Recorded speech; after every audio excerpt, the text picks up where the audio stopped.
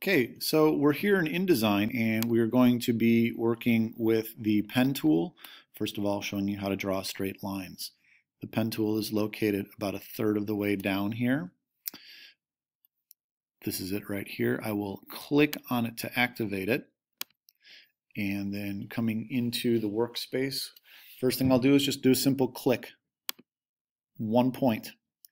This blue dot is identifying the point where my line will start by moving the trackpad or mouse cursor to another location and clicking.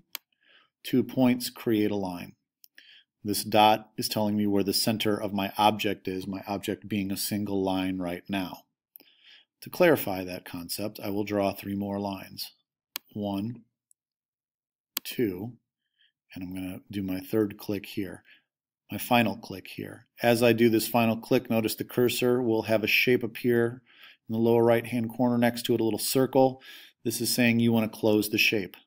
My shape is now closed.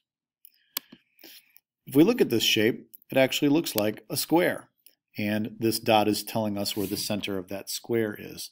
The same way that if I drew a triangle, you can see as soon as we make the second point, it's looking at the start point and finishing point, and as we close it, it's saying this is roughly the center of the object. So by clicking, clicking again, clicking again, clicking again, I can create straight lines over and over again. And then by going back to my start point, I can click to close the shape.